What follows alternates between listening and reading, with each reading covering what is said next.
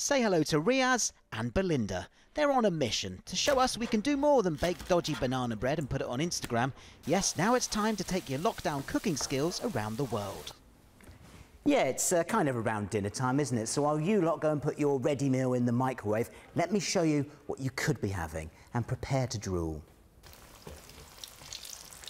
This is the brilliant Community Comfort digital recipe book, a selection of dishes from 100 top chefs and writers from Black, Asian and ethnic minority kitchens celebrating our global heritage. All proceeds from sales are going to a very important cause.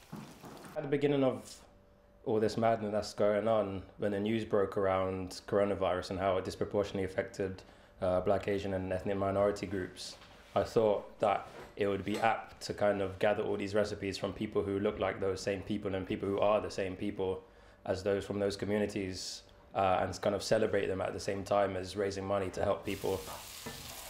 Belinda runs Marley's Kitchen vegan fried chicken, and like many small business owners, COVID has been tough for her. So she's more than happy to have a recipe in the book and remind us all that food needs to be celebrated.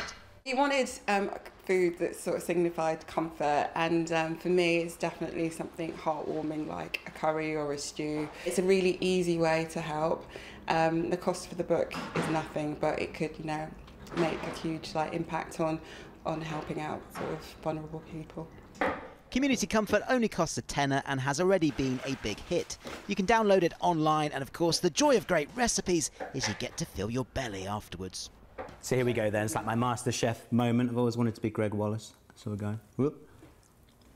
I'm not sure, I just need some more. Just a little bit more. Just try a bit more. Just another mouthful.